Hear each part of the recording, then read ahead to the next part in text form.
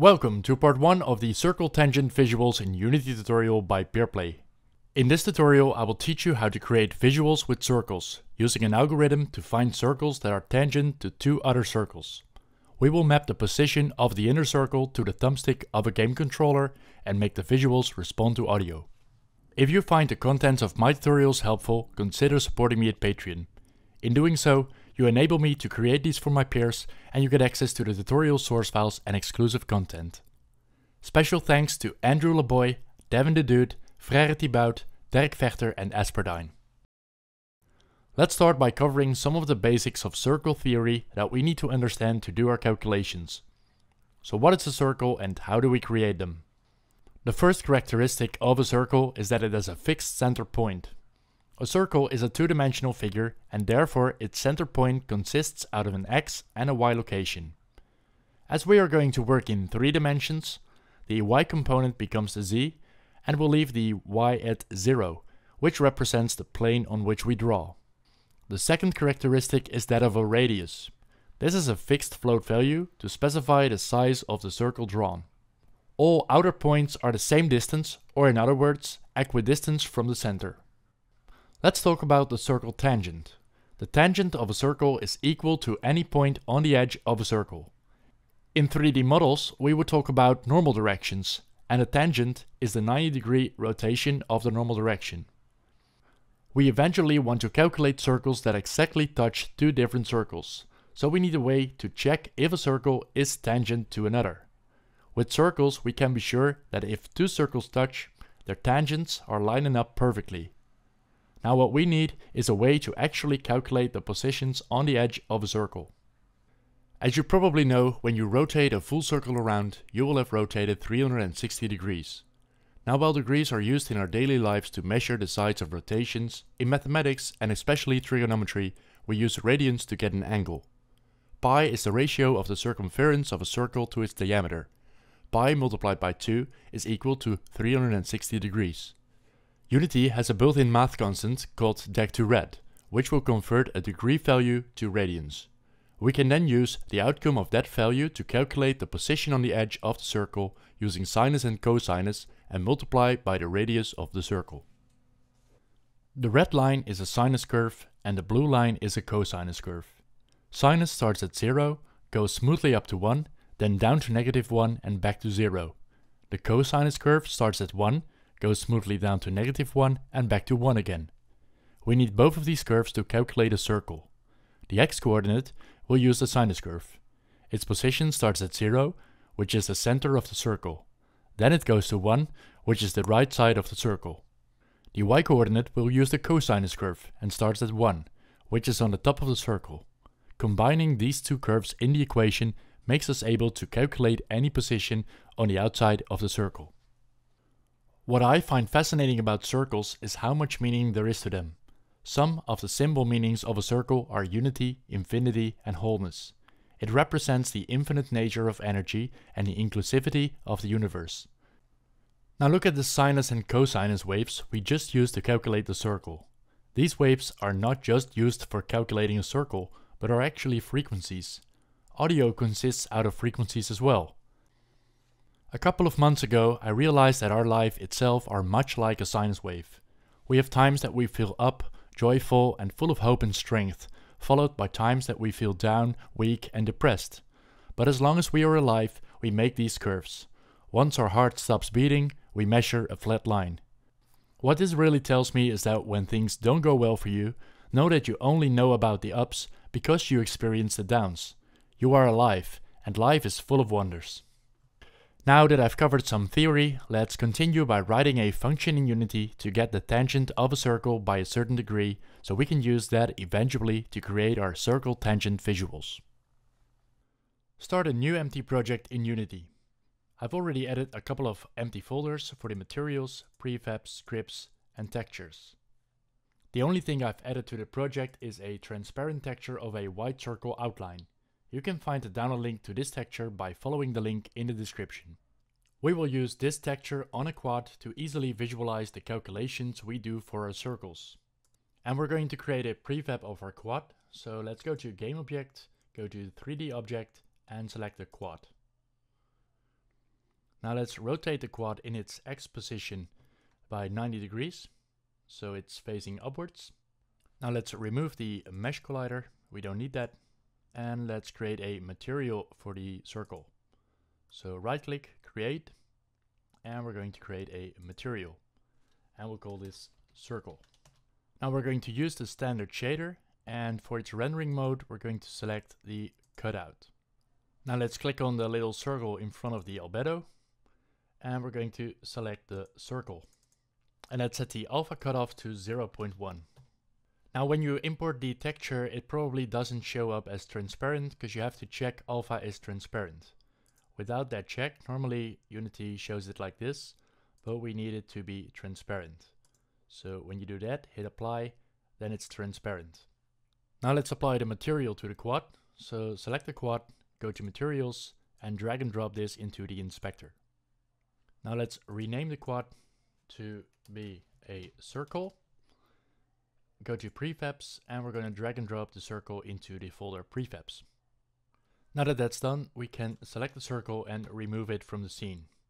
Now let's create an empty game object, and we're going to call this the tangent circles. And this will be our object on which we will spawn all our circles and do everything we want to create for our visuals. And to do that, we need a couple of scripts. So let's go to scripts and right click, create, and go to C#. And we're going to call this the circle tangent. Now circle tangent will be a container script that holds all of the functions that we need to find the circle tangents. Now let's create another script, and this script will inherit from the circle tangent, and we're going to call this the tangent circles. Let's open up the tangent circle script. Now the first thing we want to do is make the tangent circles inherit from the circle tangent script. So instead of mode behavior, it's going to inherit from circle tangent. Now what we eventually want is to create two circles, one circle that is an inner circle and one is an outer circle, and in between of these circles we want to instantiate a lot of different circles that are tangent to them. Now let's start by creating a public reference to our circle prefab. So we're going to type public game object, and we'll call this the circle prefab. Now for our circle tangent visuals, we need at least two different circles, an inner circle and an outer circle. So let's create a private game object, and we'll call this the inner circle game object and the outer circle game object. Now a circle consists out of a position and a radius. The position is an x, y, z value, and the radius is one float value. If we combine these together, we can get a vector 4. So let's write a public vector 4. And we'll call this the inner circle. And we'll call this also the outer circle. Now we need to instantiate these circles. So let's say that inner circle game object is casted to a game object instantiate. And we want to instantiate the circle prefab. Now let's copy paste this line. And we also want to do this for the outer circle. Now in the update, we want to set the inner circle and outer circle game object to become the position of its x, y, and z values of inner circle, and its w value is going to be the scale. So let's do that. So we'll say inner circle game object dot its transform dot position is a new vector 3, which is the inner circle dot x, the inner circle dot y, and the inner circle dot z. Now for its local scale is a new vector 3, and we will use here the inner circle dot w value. Now bear in mind that our w value is the radius and not the scale. So the radius times 2 is equal to the scale. So we'll multiply this by 2. Now let's do the same for the outer circle as well. Let's save the script and go back to Unity.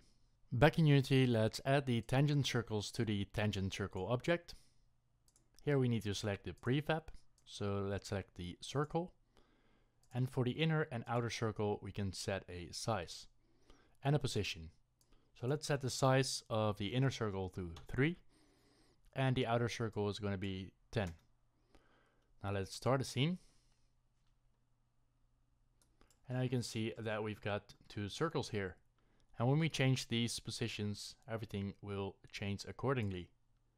To create the tangent circles, we must first find the tangent position of the outer circle by any specific angle of rotation. There is more to the equation than that, but this is the first step. So let's open up the circle tangent script and create a function for that. Let's remove the update and start. And we want our function to output a vector 3 position. So we're going to type a protected, so we can only use that when we inherit from the script. And we'll create a vector 3.